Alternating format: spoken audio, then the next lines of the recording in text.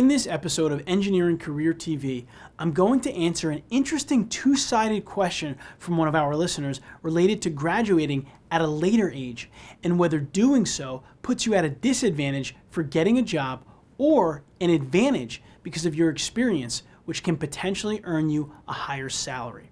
The question comes from Jay from Arkansas, who is a recent graduate. Jay asks, I graduated with my physics bachelor's degree and am currently working as a test engineer, testing physical and mechanical properties. Before that, I worked as an engineering intern for a company doing vehicle dynamics and performed the role of a technical translator as well. I plan on heading back to school to finish my mechanical engineering degree in a year or so. By that time, I will be about 27, 28 years old. My question is, will I be at a disadvantage in terms of gaining initial engineering employment due to my age? Will my work experience allow me to leverage a higher starting salary? I think the answer can be either one. It depends on how you brand yourself, how you market yourself, and how you represent yourself, and also what the hiring company's needs are.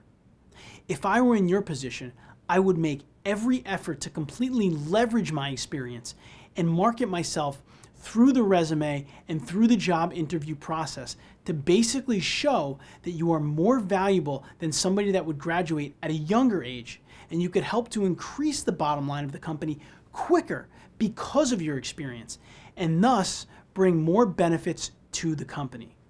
So, the answer to the question is completely up to you. You have more experience than most people do graduating. Are you getting that point across to employers? And in getting that across to them, do they see the value in that?